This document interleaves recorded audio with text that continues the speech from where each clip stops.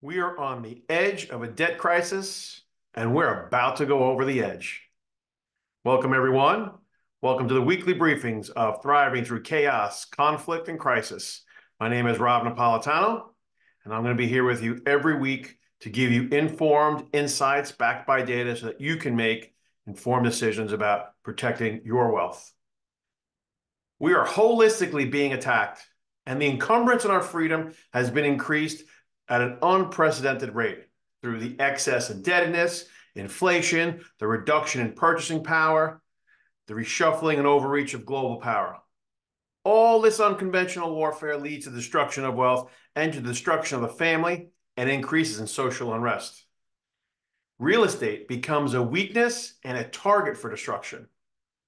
So for those of you that want to protect your assets and wealth and endure or even thrive through these headwinds, I'm going to be here every week giving you informed facts and data so that you can defend what you have and decisively act when you see weakness.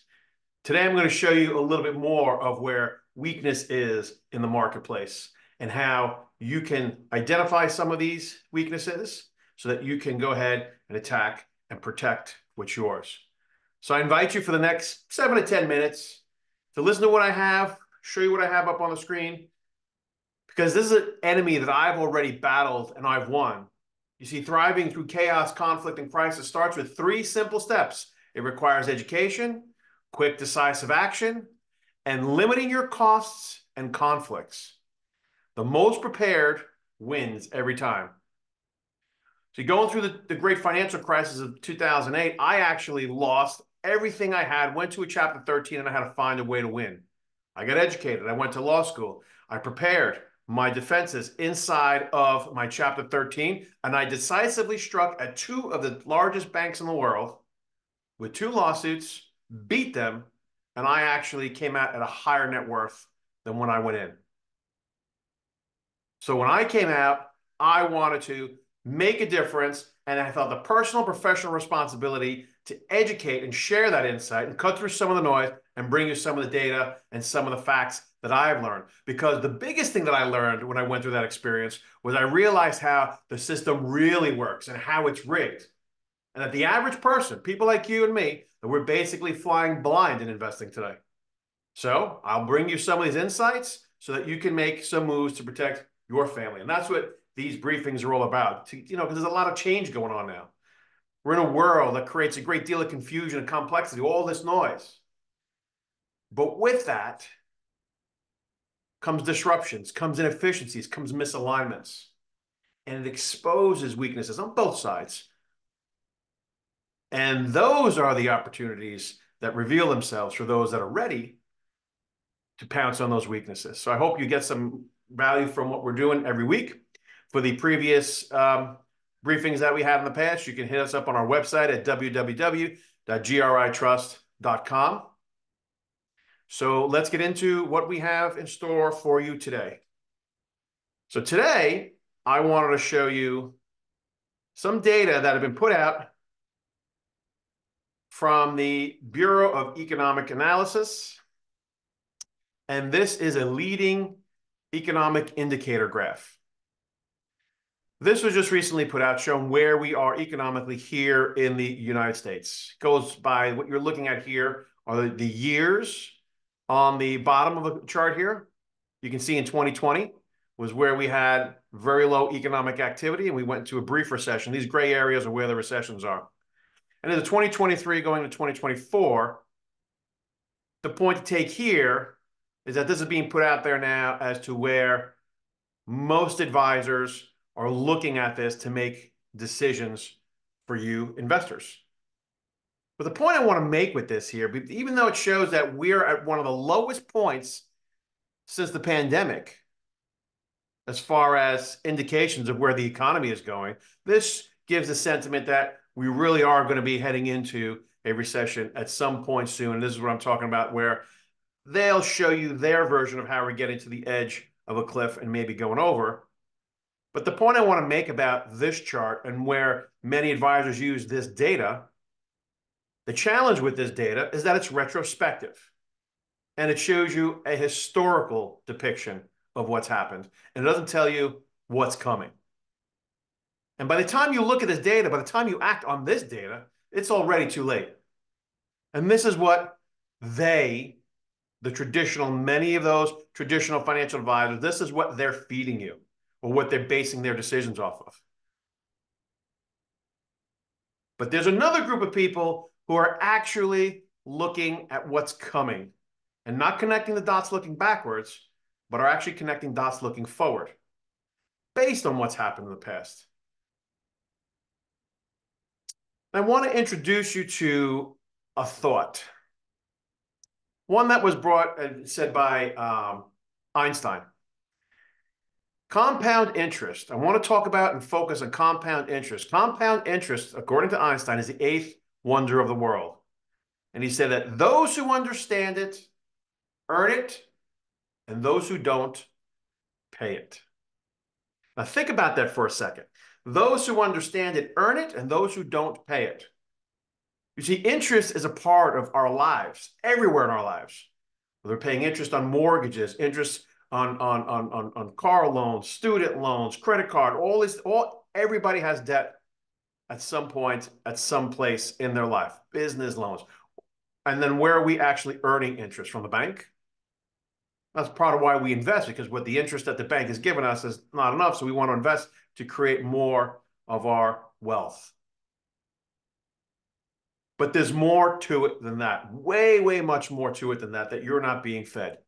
And so this is the cornerstone of everything that I show you, is I want you to get to a place where instead of paying it, I want you to be on the side where you're earning it.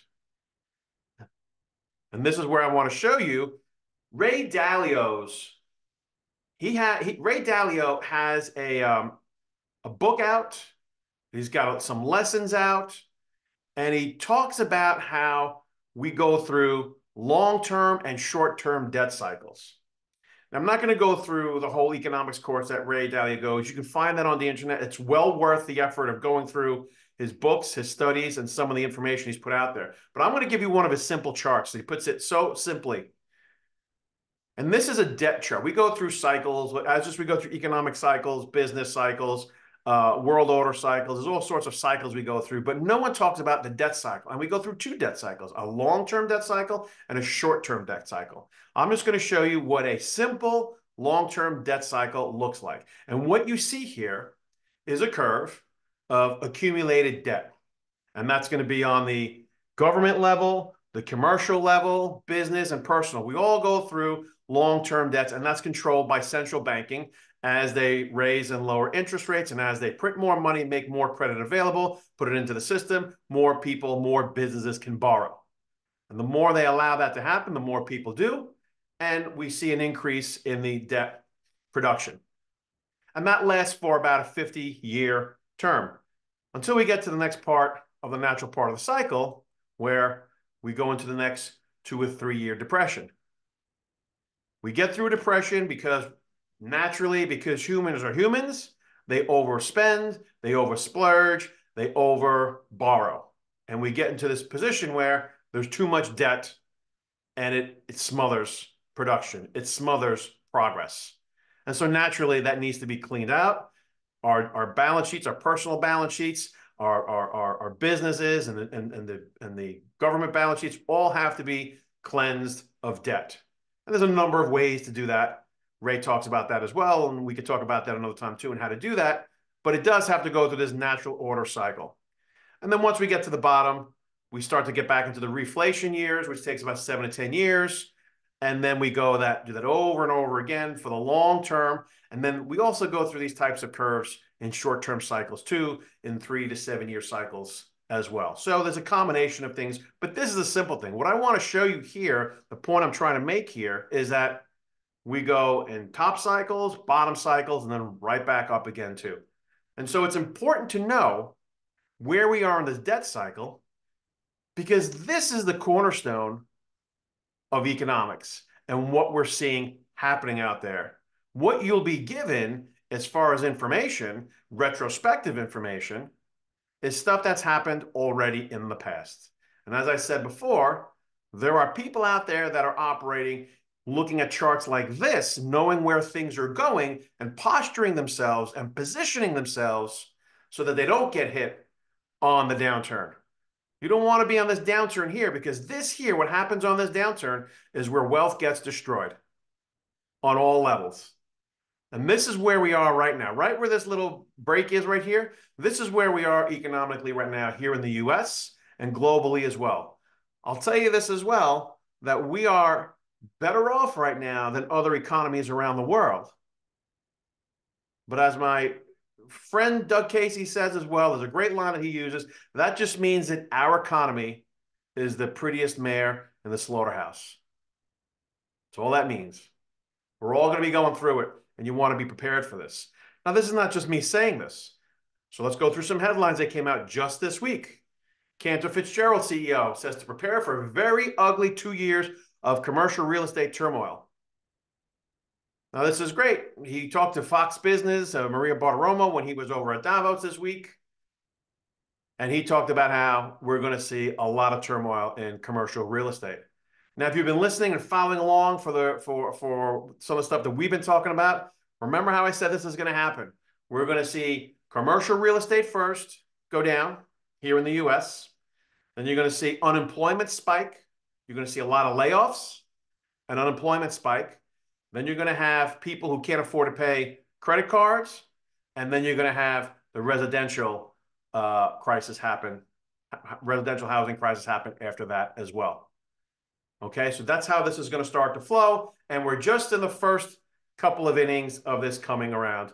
And this is, this is actually today, on January 23rd, this was put out. That 2 years of very tumultuous and CRE turmoil. So that's not the only one that I saw coming out today. From Credit News, from Sam Borghi, last week, he talked about how 60% of the global economy is in for a lost decade due to record debt. Now, that's a macro picture. Developing countries will have a hard time breaking the vicious cycle of debt and poverty, as the World Bank economists warn. So this is not just me saying this. This is the World Bank. These are people on the global stage. They just went through the World Economic Forum in Davos. This is one of the main topics they talk about, is the cycle of debt and what they're going to do with it. Just last week, this broke on Bloomberg as well.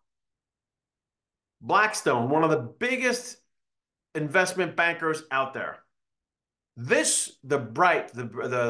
Blackstone Real Estate Investment Trust, this was their trophy hedge fund, buying commercial real estate. This is where they were going to go and buy the best properties in commercial real estate. They were going to buy some distressed debt. They were going to buy all sorts of things, and they wanted to continue to be masters of the real estate world. And it turns out they posted their worst yearly performance in its history. Now, they haven't been they've been around for a while, but this fund hasn't been around for a while. This fund has only been around since 2017. So that's 7 years that this fund has been around. And now it's posting its worst performance ever in its history. What else am I seeing? Now, this next one I'm going to show you is an interesting one. The next one I'm about to show you is Wells Fargo in Raleigh, North Carolina, is abandoning its iconic tower as the office loans losses mount. Okay? This move coincides with Wells Fargo disclosure last week that the total of non-accrual loans, means the number of loans that don't have payments on them in its portfolio, backed by office building, increased to $3.4 billion at the end of December. And look at that other number, up from $189 million in 2002. That means in 12 months, from $189 million of defaulted loans and commercial loans that it had on its books, it went up to $3.4 billion. That's a 1,700% increase in 12 months. And that's just the beginning. Because we're about to see $2.5 trillion of commercial debt come to maturity in the next 5 years. So there's a lot more of this to come. As I said, it starts with commercial real estate, it goes into office, and then it's going to get into multifamily. It's going to get to multifamily real estate as well, and we're going to start seeing some of these things come in the multifamily side as well. So The bad news is that we are living in this environment which is created by the 5 C's: the chaos, crisis, conflict, and it creates complexity and confusion. But the good news is, like as I said, that inside of this climate, there creates opportunity. It creates opportunities, and you have to be informed to make these right decisions about not just the opportunities that are real, but which ones are actually right and right for you. And that's what these weekly briefings do. So from that place, hopefully you can gain the clarity and confidence you need to protect your assets and grow your wealth from a sound and efficient manner. And so I'm here every week to bring you some of this information. And I do want to hear from you, but it's up to you. If you want to take next steps and take decisive actions, reach out to me. If you have any questions of any of the facts laid out here, contact me. I welcome the opportunity for a one-on-one conversation, not to sell you, but to be of service. And so until next time, I hope you all have a prosperous day. And until I see you again, enjoy, everyone. Take care.